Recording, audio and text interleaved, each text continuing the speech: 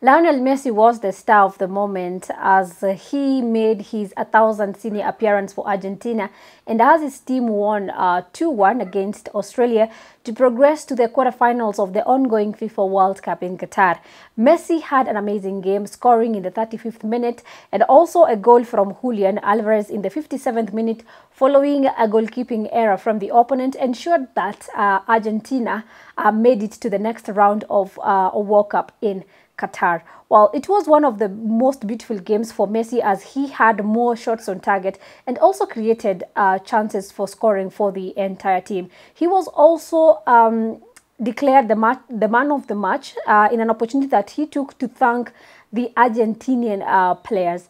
Well, this victory comes at a time where the Argentinian legend, that is Pele, has been placed in palliative care. He's suffering from cancer. And since chemotherapy is not working, he's been placed in palliative care. We can only hope that this particular win lifted his spirits. But going forward into the World Cup, personally, I'm expecting beautiful, beautiful football, especially from Messi.